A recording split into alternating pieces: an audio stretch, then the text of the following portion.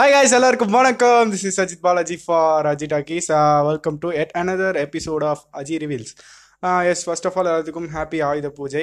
என்னோட ஆயுதம் என்னென்னு பார்த்தீங்கன்னா யூடியூப்பில் வீடியோஸ் பண்ணிருக்கோம். ஸோ செல்லை கழுவி நல்லா பொட்டெல்லாம் வச்சாச்சு. ஸோ அதனால் செல்லுக்குள்ளே தண்ணி வரனால மொட்டை மாடியில் கை வச்சுட்டு தம்பியோட ஃபோனில் வந்து வீடியோ பண்ணிருக்கேன். ஜஸ்ட் ஃபார் ஃபன், அவ்வளோதான். இப்போது இந்த வீடியோவில் என்ன பார்க்க போகிறோம் அப்படின்னா, அதுக்கு முன்னாடி ஒரு சில விஷயங்கள் நான் சொல்லணும்னு நினைக்கிறேன். இந்த ஆயுத பூஜை செலிப்ரேஷன் அப்படிங்கிறது ஒரிஜினலாக எப்படி பண்ணணும் அப்படிங்கிறது எல்லாம் தெரியும். பட் இப்போ ஏன் சப்பத்தனமாக எல்லாரும் பப்ஜியோட அந்த இது வச்சுட்டு ஆயுத பூஜை செலிப்ரேட் பண்ணி ஸ்டேட்டஸ் வச்சுட்டு இருக்காங்க அப்படிங்கிறது எனக்கு சுத்தமாக புரியல.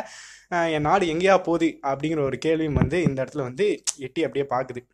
அண்ட் அதையும் தாண்டி ஒரு சந்தோஷமான விஷயம் என்னென்னா, பிகில் ட்ரெய்லர் October 12 வந்து ரிலீஸ் ஆகுது. ஸோ வேறு லெவல் பண்ணுறோம் அப்படின்னு வந்து எதிர்பார்க்குறேன். அண்ட் அதுக்கப்புறமா இந்த வீடியோ பொறுத்த வரைக்கும் என்ன அப்படின்னா, பாய் and a girl bonding in school life. ஆமாம், ஏன் இந்த வீடியோ அப்படின்னா, நேற்றுக்கு வந்து எங்கள் ஸ்கூலில் வந்து அலுமினியம் மீட் அப்படிங்கிறத வச்சுருந்தாங்க. ஸோ அங்கே வந்து போனப்போ நிறைய விஷயங்கள் வந்து மண்டையில் ஓடிட்டே இருந்துச்சு. ஸோ அதை உங்களோட ஷேர் பண்ணிக்கணும் அப்படின்னு சொல்லிட்டு தான் மெயினாக இந்த ஒரு வீடியோ. அண்ட் இந்த ஒரு வீடியோ பொறுத்த வரைக்கும் சொல்கிறது பல பேருக்கு கூட ரிலேட் பண்ணிக்க முடியாது. ஏன் அப்படின்னா இந்த ஜென்ரேஷன் பற்றி நான் பேசவே இல்லை. ஏன்னா இது ஒரு என்ன சொல்கிறது, ஸ்கூல் லைஃப் அப்படிங்கிறதே வேறு மாதிரி இருக்குது. ஸோ நான் ஸ்கூல் படிக்கிறப்போ அந்த ஜென்ரேஷன் எப்படி இருந்துச்சு, ஒரு 2000 to 2015 அந்த ஒரு 15 வருஷத்தில் அந்த ஜென்ரேஷன் எப்படி இருந்துச்சு. ஏன்னா ரொம்ப சீக்கிரமாக மாறுபட்ட ஜென்ரேஷன் வந்து இந்த ஒரு 20 வருஷத்தில் அப்போது இருந்து இப்போ வரைக்கும் ரொம்ப சீக்கிரமாக மாறுபட்டிருக்கு. ஸோ அதனால் அந்த ஒரு ஜென்ரேஷன் எப்படி இருந்துச்சு அப்படிங்கிறத பற்றி மட்டும் நான் இந்த வீடியோவில் வந்து பேச போகிறேன். ஸோ என்னோட வயசு ஏஜ் குரூப்பில் இருக்கிற பசங்களுக்கு கண்டிப்பாக அவங்களோட லைஃபோட செட் ஆகும். கண்டிப்பாக செட் ஆச்சு அப்படின்னா உங்களோட விஷயங்களும் நீங்கள் கமெண்ட் செக்ஷனில் மென்ஷன் பண்ணுங்கள். ஆனால் அதையும் தாண்டி இந்த ஒரு வீடியோ அப்படிங்கிறத உங்களோட ஸ்கூல் ஃப்ரெண்ட்ஸோட ஷேர் பண்ணிக்கோங்க. அவங்களோட தாட்ஸும் வந்து நான் வந்து கமெண்ட்டாக கேட்கணும் அப்படின்னு சொல்ல ஆசைப்படுறேன். So let's get into the video guys.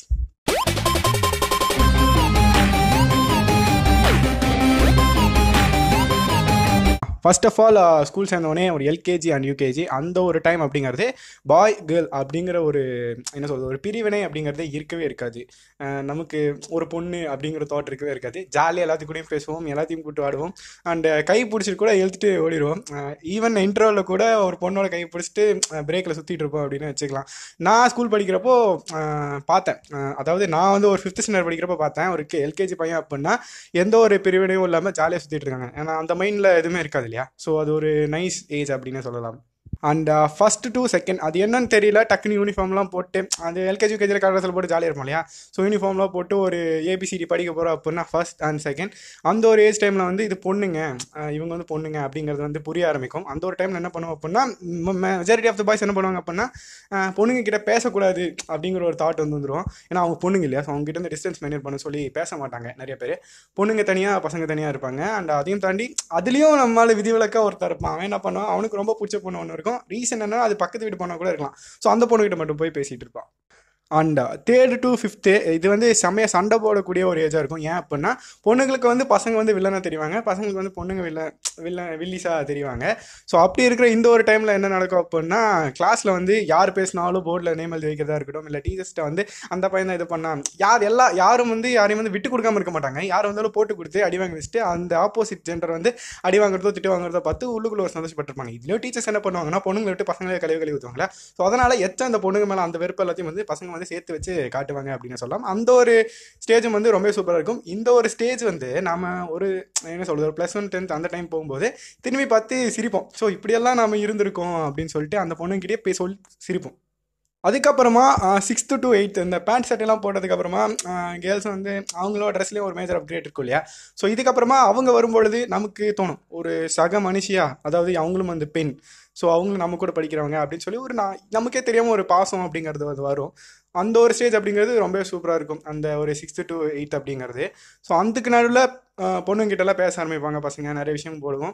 So அப்போது ஒரு பொண்ணு ரொம்ப பிடிச்சி போச்சு அப்படின்னா ஏற்றவனே போய் ப்ரப்போஸ்லாம் பண்ணுற மாட்டான். அந்த டைமில் அழகான ஒரு பொண்ணு இருக்குது அப்படின்னா, இது என் தங்கச்சிடா அப்படின்னு தான் சொல்லுவாங்க. ஏன் அப்படின்னா அந்த ஒரு ஜென்ரேஷன் அப்படிங்கிறது அப்படி. அந்த ஒரு ஜென்ரேஷன் மைண்டில் எந்த விதமான தாட்ஸும் கிடையாது. ஒரு பொண்ணு அழகாக இருந்துச்சு அப்படின்னா அது என்னோட தங்கச்சி அப்படிங்கிற தாட் தான் வரும். அண்ட் சீரியஸாகவே சொல்கிறேன், the best relationship in the world you can get is a sister from another mother in your school life. அதாவது உங்களோட ஸ்கூல் லைஃப்பில் உங்களுக்கு கிடைக்கிற ஒரு தங்கச்சி அப்படிங்கிற ஒரு கேரக்டர் தான் best ever relationship in your life அப்படின்னு நான் சொல்லுவேன். நான் கடைசி வரைக்கும் அந்த ஒரு பாண்டுங்கிறது இருக்கும். அண்ட் உங்களுக்கே அப்படி ஒரு சிஸ்டர் இருந்தாங்க அப்படின்னா அவங்களுக்கு இந்த வீடியோ ஷேர் பண்ணுங்கள். கீழே கமெண்ட் செக்ஷனில் அவங்க பேர் கூட நீங்கள் வந்து மென்ஷன் பண்ணலாம். அப்படி எனக்கு கிடைச்சிருக்கிற ஒரு பெஸ்ட் சிஸ்டர் அப்படின்னு சொன்னால் none other than my Sandhya.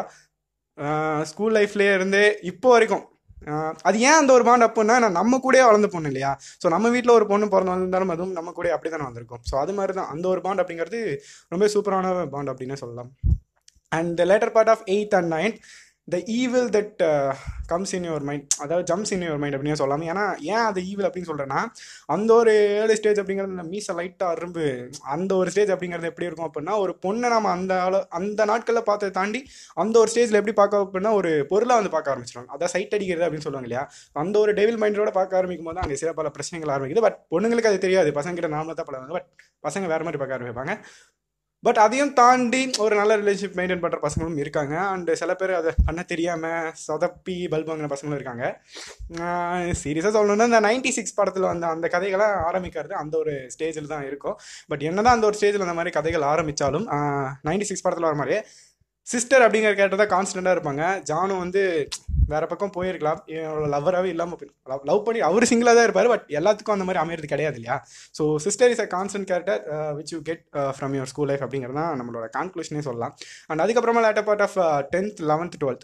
So அந்த ஒரு டைமில் எப்படி இருப்பீங்க அப்படின்னா, இந்த 3 to 5th இருந்தீங்க இல்லையா, எல்லாருமே அடிச்சுக்கிட்டு அதுக்கு அப்படியே ஆப்போசிட்டாக இருப்பீங்க. எல்லாருமே ரொம்ப க்ளோஸாக இருப்பீங்க, ஒருத்தர் விட்டு கொடுக்காம ஜாலியாக என்ஜாய் பண்ணிட்டு ஸ்கூல் முடிய போகுது அப்படிங்கிற பயம் இருக்கும், எக்ஸாம்ஸ் அப்படிங்கிற பயம் இருக்கும். இதையும் தாண்டி ஒரு நல்ல ரிலேஷன்ஷிப் எல்லாத்துக்கும் நடுவில் வந்து பில்ட் ஆயிருக்கும். ஒரு பையனாக இருக்கட்டும், ஒரு பொண்ணாக இருக்கட்டும், ரொம்ப சூப்பராக இருக்கும். ஸோ இப்படி எல்லாருமே வந்து பிரிக்க முடியாத ஒரு ஸ்டேஜில் வரும்பொழுது என்னங்க அப்படின்னா, ஸ்கூல் டபார்னு முடிஞ்சு அவ்வளோதான்ப்பா ஸ்கூலு, நீங்கள்லாம் காலேஜ் போங்க அப்படின்னு சொல்லிடுறாங்க. ஸோ அது ஒரு சோகமான மூமெண்ட்டாக இருக்கும். இப்படி லைஃப்பை வந்து என்ஜாய் பண்ணிட்டு வந்தவங்க தான் நாங்கள் 2000 to 2015 அந்த ஒரு பேட்ச். அதுக்கு முன்னாடி இப்படி தான் இருந்திருக்காங்க. பட் இப்போ இருக்கிற சமுதாயத்தில் இருக்கிற ஸ்கூல் படிக்கிறவங்க என்ன மாதிரி இருக்காங்க அப்படிங்கிறது தெரியல. But it's a nice travel in school life அப்படின்னு சொல்லலாம். ஸோ இந்த ஒரு வீடியோ அப்படிங்கிறது ஒரு சில விஷயங்கள் நான் சொல்லணும்னு நினச்சேன், சொல்லிட்டேன். இது மாதிரி உங்களோட லைஃப், இந்த வீடியோவில் நான் சொன்ன விஷயங்கள் உங்களோட லைஃப்பில் கனெக்ட் ஆச்சு அப்படின்னா என்ன ஏது அப்படிங்கிறது கமெண்ட் செக்ஷன் மென்ஷன் பண்ணுங்க. அண்ட் இந்த வீடியோ உங்களுக்கு பிடிச்சிருக்கா பிடிக்கலையா, இந்த மாதிரி பேசலாமா வேணாமா அதையும் வந்து கமெண்ட் செக்ஷன் மென்ஷன் பண்ணுங்க. சீரியஸாக எனக்கு இது பேசுறதுக்கு ஒரு வித தயக்கம் இருந்துச்சு. பட் சொல்லிட்டேன். அதோட கருத்துக்கள் சீரியஸாகவே எதிர்பார்க்குறேன். அண்ட் நாளைக்கு இன்னும் ஒரு தரமான வீடியோவோட நான் உங்களை சந்திக்கிறேன். And this Ajith signing off. Have a good seconds ahead.